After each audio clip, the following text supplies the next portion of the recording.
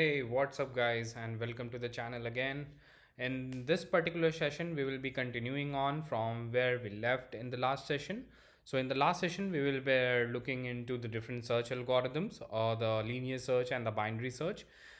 This session would be mostly based around the implementations of it. Okay, so when I say implementations, I mean how do you apply this particular search algorithm in different problems. Okay, so when we talk about the different types of searches, mostly we have implementation related questions inside the binary search. So binary search is very important. We'll be recapping what a binary search is, how its code looks like when we solve the problems. And so yeah, as I told that these are like asked in many different ways.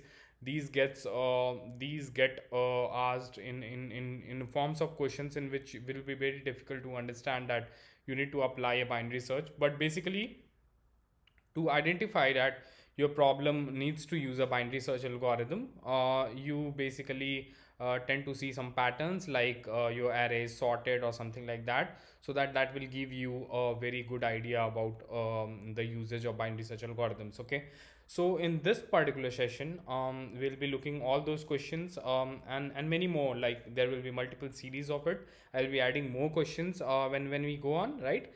So before we proceed, I will just request you to subscribe to my channel if you have not, and stay tuned for more and more videos on interview questions, the different data structure algorithms and design questions. And yeah, let's get started. So this is the recap of what we learned in the last session, right? This is what is basically the above one is the binary search, which runs in log n complexity, and the lower one is linear search, right? That runs in n complexity, and it's quite obvious, like binary search, why we prefer binary search over linear search, because the iterations you make in binary search is very less in comparison to the linear search. On your screen, if you see, if we have to find 9 using binary search, the first of all what we do, so the main motto of the main requirement for using a binary search is the array should be sorted. Here it is. Okay, so that gives us a chance to apply the binary search. So in binary search, you take the mid element, you compare your key, so here 9, and you compare 9 with 5, and then move on to the right or the left direction. So here you will move on to the right direction and discard the first left half, right? 1 2 3 4 gets discarded straight away, and again the right hand side is partitioned into two sub arrays. The left half is again discarded, and we move on to the right sub array, and so on and so forth. And you see that the number of iterations get by 2, like divided by 2 each of the times, and finally you either get the element or you return a -1 from it, which we the code we saw in the last in the last session, right?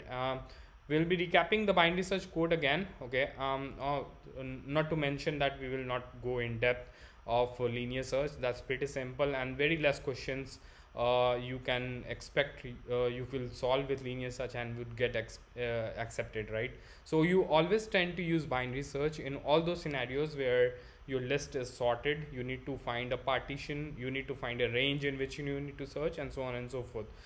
So let's get started and see some of the problems. Okay, so the first question we will be looking into is search an element from a rotated sorted array. Okay, so basically what a rotated sorted array is, suppose you have an array. On the screen you can see the question. It's from lead code. Okay, you can search this question over lead code, and it's a very it's getting asked very frequently in the different interviews like Walmart, Microsoft, Google, and all those. Like in the basic coding round, you will tend to see these questions. Even in the screening round in Facebook, you will see this question. So it's very important to understand this, what the crux of this problem is, and how do you approach to get the solution, and how do we apply binary search. That's the important part here, right? So to start with, right, what's a rotated sorted array? So suppose you have an array. On your screen you can see this is the array, right? 0 1 2 3. So this is a plain sorted array, right? So if it is rotated it is rotated from the place, say you are keeping 0 1 2 at the same place, and rotating from 4. So if you rotate it 1 2 3 4 places, it will become something like this. Okay, so in this particular problem you will not be given any pivot, like from where the array was rotated. You will just be given this particular array.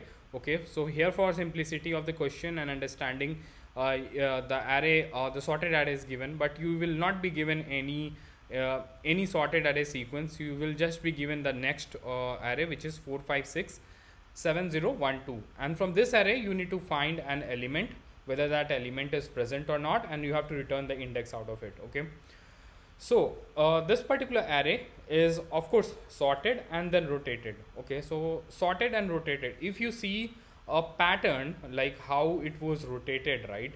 So you will see one half is ideally both of the both halves, if you divide from the pivot, both the halves will get you will find it as sorted, right? So here 0 1 2 is sorted, 4 5 6 7 is sorted, right? So both halves are sorted.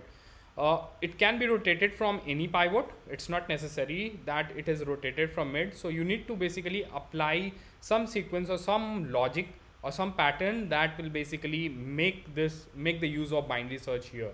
So if we tend to search in 4 5 6 7, of course we can apply the binary search, right? And if we tend to search in 0 1 2, we can search, we can use the binary search again. So the both sub arrays can be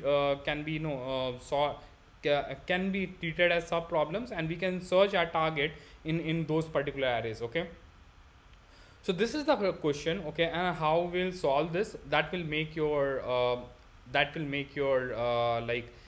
intuition a lot clear when we type on the code. Okay, and see how it actually works. So when you search, so basic algorithm is you will find the mid. Okay, and with the mid you will just check that the left from the start to the beginning to the start to the end, and the mid to the end is both which one is sorted, and based on that, like the first half is sorted or the second half is sorted, based on whatever half is sorted, you will go ahead and search it. Okay, search the element inside it. So code would be very simple, like it will be a tweaked binary search. Okay, we will be seeing how the binary search is tweaked to solve this problem. Okay, so let's see that. So the code is even more simple. Okay, how we do this is we will create a normal class which will have this particular thing, the logic to have the search, and this search will be basically a tweaked binary search, right? And the when I say tweaked binary search, it's basically doing something similar to binary search, but there are some conditions which we will be manipulating on. So it's pretty simple. Okay, so when you do actual start of this particular algorithm, it will be looking like it is a normal. It will take array and it will take the target. Okay, and it will be taking two variables, right, the low and the high, and then we will be inside the low and the high, we will be doing this manipulation, right? So let's type out, and then we'll try to understand what's happening. Okay, so we have low and high. Okay, and after we have low and high, we go and do the same check what we do in binary search, and we do the three computations, right? If it is equal to mid, greater than mid, or less than equal to mid. Okay, and based on that, we basically come to know that basically where that element is. So the main tweak is there is in two parts you can understand the problem. Okay, the one part is when you apply a normal binary search. Okay, so from line number 14 to line number 20, you will see a very common pattern, right? Like it looks like very much a binary search, and here you see that it's comparing, it's doing the same computation. Like if it is checking that the low of the array is greater than equal to the mid, and if it is, it just goes and does the computation for the other logic what we want to give. Like we want to check that the target is greater than num of low, or the target is less than mid. So basically we are checking that so first on line number 14 we have checked that the left part of the array is sorted, right? And when we have got that the left part is sorted, we'll go inside that, and inside that we will check for the target, whether the target is lying between them. If it is, then basically you are updating high to mid minus 1. If not, then you will be doing low is equal to mid plus 1, so that you narrow down the searches, like the narrow down the at iterations each time. And similarly, when you are basically going on to the else part, so this line number 14th, this told that the left part of the array is sorted, so you were searching in that particular zone. If this was false, you are going to the right part of the array, which is saying that the right part is sorted, and you have to find something in the right part of the array, and you will be comparing your target again, that whether your target lies from mid to high, and then basically updating the mid and updating the low and the high based on that. So you can see that it's almost the binary search, but the main tweak is that you have to bifurcate it into two parts. One is line number 14, which you are very much concerned about, that the number is basically less than or equal to mid, where it shows that the left part is sorted, and on the second part, that is the right hand side, that is the else part, which shows that the right part of the array is sorted. So once you are done with all these iterations and you move along the array, at the end you will be able to get that particular element, where that element was, that like the index, where you will be able to find that index. So you can see we have created a main class, and inside that we are just trying to do this manipulation. We are trying to call that algorithm which we just wrote, and it gives us the right output, right? It gives us what we were expecting of. So this is how basically you can tweak binary search to find something from the rotated sorted array. So we'll be looking into the next problem, which is to search an element from an infinite sorted array. Okay, so this problem is again one of the implementations of binary search. Okay, how we can implement binary search, we'll be just looking into a moment. We'll just look into that in a moment. But the main crux of this is because the array is sorted, we are thinking in a sense that we can apply binary search. Of course, the problem says that the array is infinite, and inside binary search we are more concerned about the low and the high, and here the high is not basically known. So it's a bit confusing how we will be applying binary search, but we can. Okay, based on some tweaks and some thinking, we can apply binary search here as well. So we can see the question on the screen, like what the question is. So given an infinite sorted array or an array with unknown size, find if a given target value is present in the array. Write a function to return the index of the target if it is present in the array, otherwise return -1. So it's pretty simple. You will be given a sorted infinite array. Of course, to demonstrate, I have used a limited size array, but assume that you don't have any control to the high. Of course, you know the low because it starts from 0, but you are not aware of what the high of that particular array is going to be, and you need to find the target inside that particular array. And how you will apply binary search, just think about it. It may be a bit you can think of it as a growth of algorithms, how the algorithm will grow. Like you are given an infinite array. An infinite array, you have to find some range in which your target element can be present or not present. Okay, if it is present, you will have to return the index. If it is not, then you have to return -1. So the main thinking behind this is you will start from the first element. Okay, you will start from 0 as your low, and 1 will be your the first index will be your high, and you will just try to see whether your target is either in either one of them.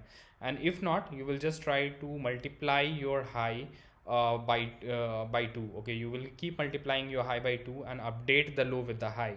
So the new low will be your old high, and your new high will be the high it was into 2. Okay, so you can see how the algorithm will grow. It can grow very fast. Like you can see the multiple of 2, 4, 8, then 16, 32, 64. It will go exponentially, and basically in that particular range, you can find whether your element is present or not. Okay, so that will basically optimize the algorithm as well, and you can apply the binary search because the thing because of the fact that your array is sorted. Okay, so this is basically one of the implementations and a good question around binary search. So let's see into the code of it. Okay, how does it look like?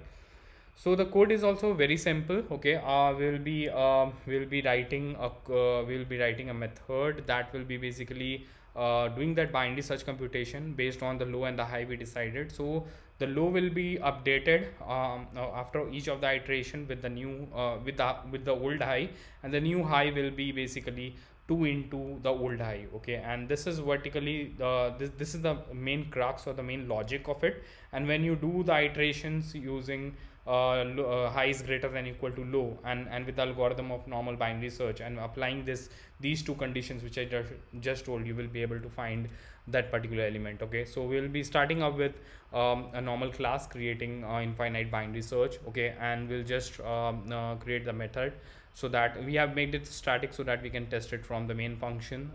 We have taken array low, right, and x. So I will just show you the binary search. Okay, now how the binary search looks like, and then probably at the end we can see how our algorithm will look like. So this particular algorithm is basically recursive binary search on the screen, right? It's pretty much what we saw in the last session. So this is the binary search code, which does the manipulations of low and a high, and keeps on updating the indexes, and finally gives you an element whether it is present or not.